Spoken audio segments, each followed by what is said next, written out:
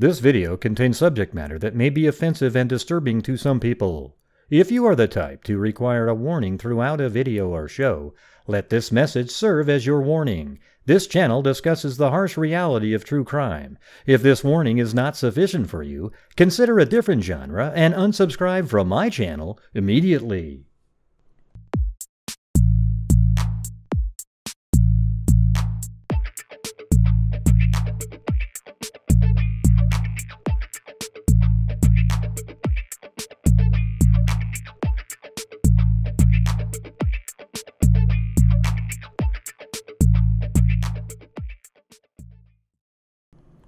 Hello, this is Gray Hughes. I thought I would put out my main theory on the case. It's usually buried in the long live streams that I do about various cases, and sometimes when discussing Summer I bring up my theory. My main theory in this case is that it's an accident covered up, and I think the accident happened under Candace's watch, and her grandmother was there. Grandis, people call her. And I think that all of their stories are completely true, except for the part where the cover-up happened, which would be after Candace went inside the house looking for Summer, noticed she was missing from the basement, goes outside and found her, and didn't tell the rest of the kids, and the boys wouldn't be aware because they were playing video games. She told the grandmother, and they came up with an idea of putting her somewhere, maybe driving 10 miles away, putting her body, and then coming back home, then getting the ball rolling, calling Don, and then Don shows up. And even though Don has a horrific past, it sounds like, and he even admits to incidents with his stepsister, I think in this case there's a good chance that Don doesn't have anything to do with her disappearing in a nefarious way, but it is possible that he's aware of the cover-up, because there's a few times where he bolsters the look of Summer to the media. He varies the story up to make her look better for an unknown reason, but that actually made me early on go, I wonder why he's trying to bolster her up. Okay, let me play one of these clips right here. This is one. She was a tomboy. I shaved my head. She wanted to have her head shaved like me and the boys did. See, in this instance, Candace said she's a tomboy.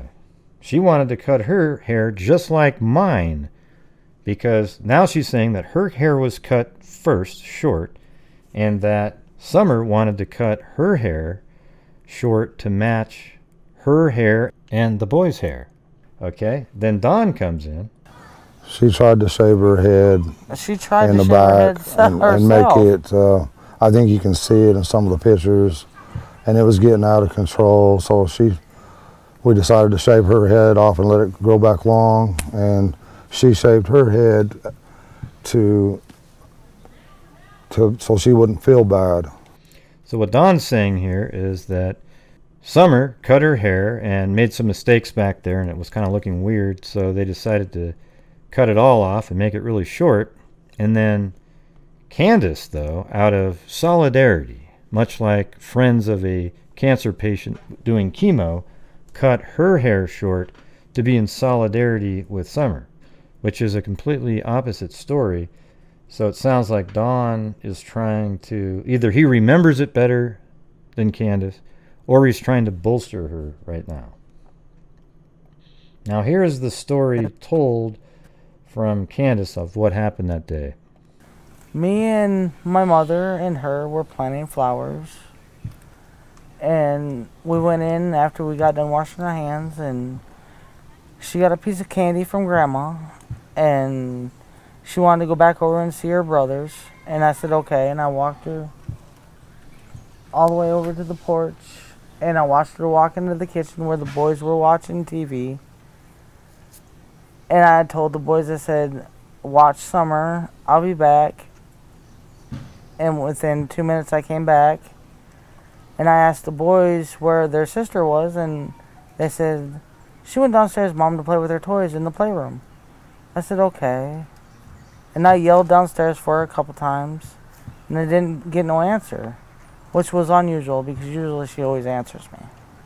And so I went down there to check, and she was nowhere in sight. Yeah, so that story right there has remained pretty consistent. I remember early on thinking, wow, that's totally different.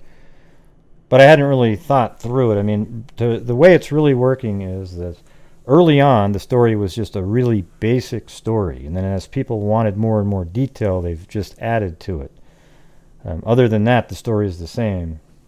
We now know, after coming home from the swimming hole, they got back home, they distributed the groceries to the house and Grandis.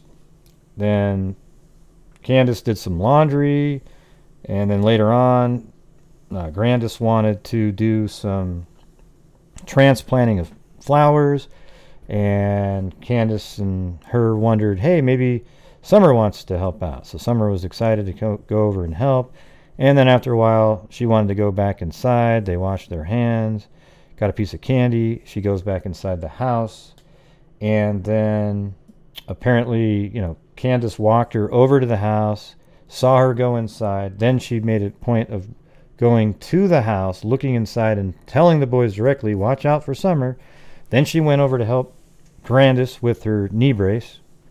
And then she claims 2 minutes in this video, but it's since been altered to 3 to 5. But I actually think it's much longer than that. She's admitted that she's really bad with time.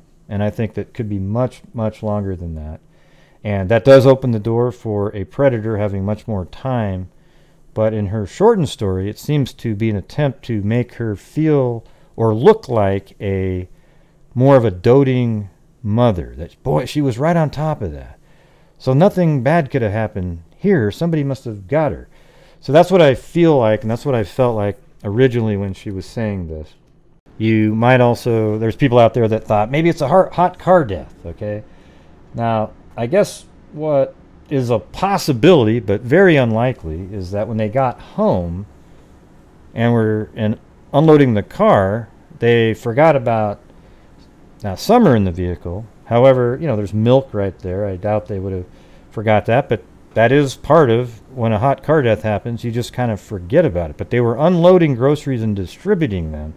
So it would be hard for them to miss Summer as she's sort of amongst the groceries, okay? So, and it would be very difficult for all the kids to maintain a lie, because that means every single bit of the story after they made it home is false. I think the story is true. All of it is true. Even going inside the house saying, where's Summer? The only thing that's being covered up is after a conversation was had.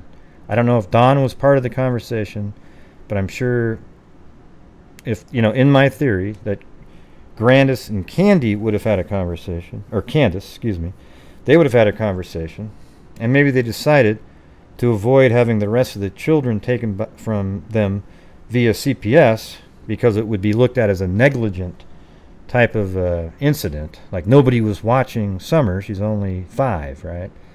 So to avoid the children being taken, they decided to put Summer somewhere, come back and get the ball rolling, and maybe haven't told Dawn the truth because Dawn would be irate. And, you know, even though Dawn has he admits to a hideous past with his stepsisters, it might be completely irrelevant to what happened in this case. And that's absolutely a possibility.